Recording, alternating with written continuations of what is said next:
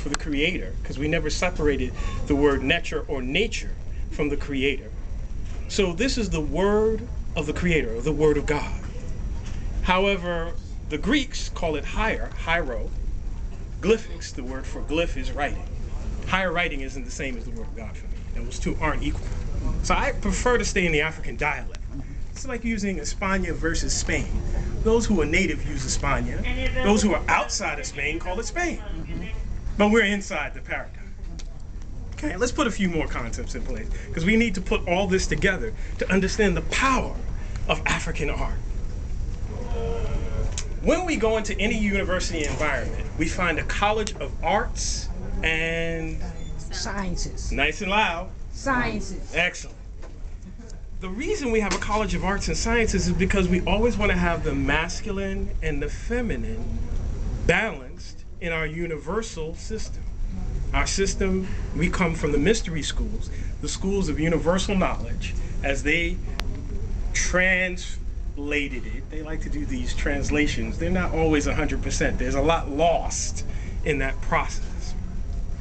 So I'm going to ask Nana Jackie, are there 33 vertebrae in the spine? 33, yeah. Okay. More. Is there? Because Nana Jackie's our resident nurse. Oh, I was over 55 and forgot. And yeah, I think so. I'm pretty sure there are. Excellent. Now, we have masonry that has 33 degrees.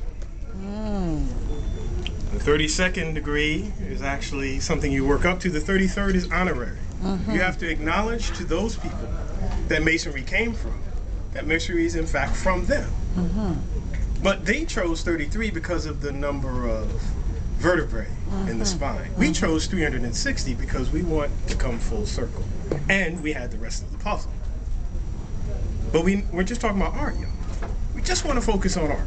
Okay. So Lloyd would normally have us focus on numerology. Now, when Africans taught anything in our system, we would teach you astronomy, which is the mapping of the stars, and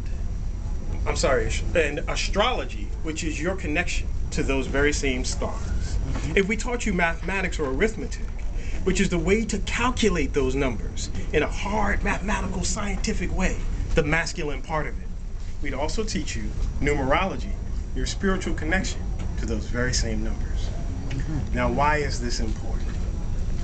When we go to the African continent and we start working with the art, and we see this extremely sophisticated art, very precise. If we go to the houses amongst the South African people, even till today, call themselves the Ndebele, we see the beautiful, intricate beadwork, little tiny beads, little bitty holes in them, and they sew them into intricate patterns on almost everything. They have pelts on. They have all these aprons and different garments. The Nasut Biti has a mace made with one. This is decorative of their homes. They actually had an art movement that borrowed the colors. And speaking of colors, we need to just take a moment and hit pause and look at colors. African